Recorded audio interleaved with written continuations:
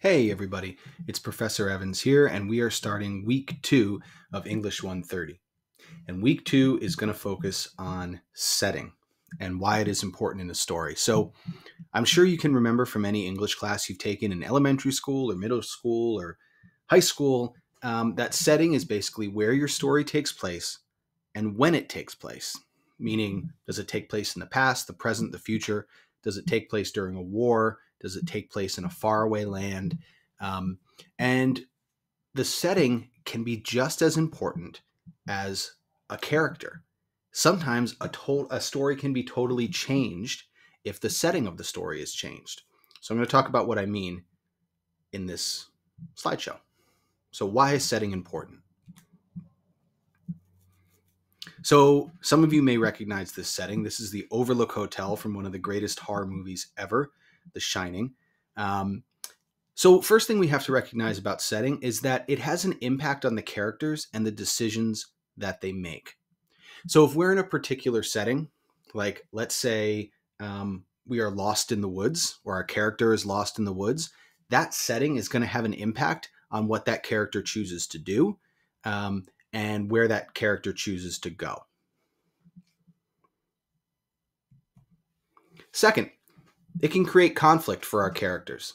And some of you probably recognize this, the bat signal up there. This is Gotham City.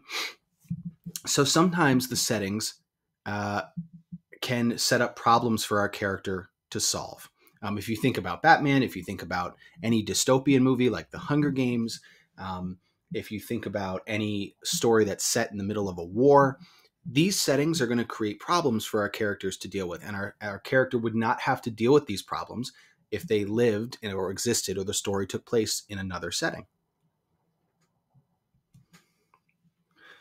So it also creates mood or emotion.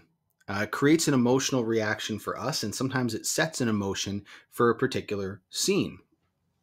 If the author wants you to feel a sense of dread or a sense of nervousness, they're going to write their setting most of the time in a way that will make you feel that. If an author wants you to feel romantic or relaxed or calm or peaceful, much like this scene from The Notebook does, they're going to, in this case, they're going to put this scene, look, it's a beautiful romantic scene. They're out on a boat in the middle of this body of water here, and they have trees and sunlight, right? It's a nice, peaceful scene. I would imagine if this scene took place during a breakup or it was going to be a big fight between these two characters, they may set this a little bit differently. So it's these three things that we want to be aware of when it comes to setting. Okay, it can affect our characters and affect the decisions that they make.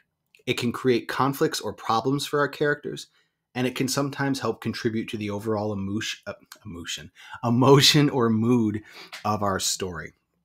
So I want you to be thinking about that as you read through the text this week, and keep in mind a couple things. First, how does the setting impact the story?